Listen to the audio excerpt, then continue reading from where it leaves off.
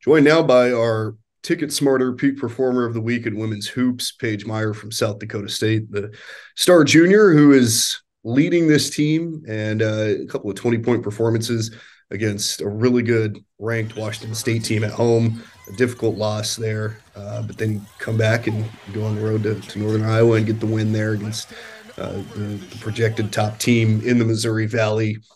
How has this season gone for you here in the early stages? Yeah, for sure. We've had a pretty good season to the start. Played a lot of tough teams, so it's been a lot of fun to kind of play against some of these teams. So I think everyone's kind of finding their role, and I think we're kind of meshing together. So it's been a lot of fun.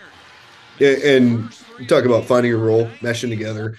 It's a roster that has had injury before the season even started, Mhm. season-ending injuries to some key players. How have you guys managed to deal with that, manage that, and find some players to fill in some of those roles that perhaps were kind of holes coming into the season?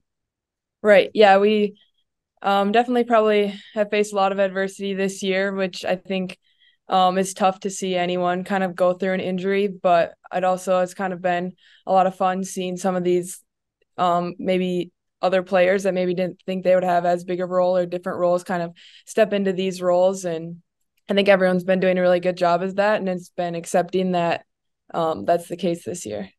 And someone that shares the same last name as you, Brooklyn Meyer, she has jumped onto the scene. I mean, we saw her last year, got a little bit of samples of what she could do, but obviously that roster wasn't necessarily, it didn't have the space for her on the court with just five players. But this year, she has stepped in a big way.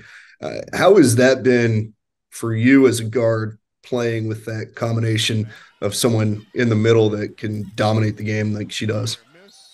Yeah, like you said, Brooklyn has been so dominant this year, and it's been a lot of fun playing with her, and it's just fun kind of seeing her confidence grow each game. And yeah, she's been doing really well for us. All right, so tonight a game against Dort at home, your last home game of this calendar year.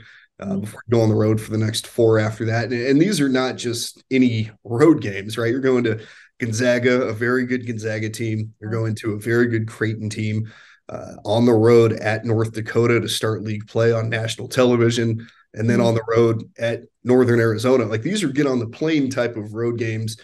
How does the team stay connected and drive through some of these difficult non-conference games going into league play and then on the road to start league play?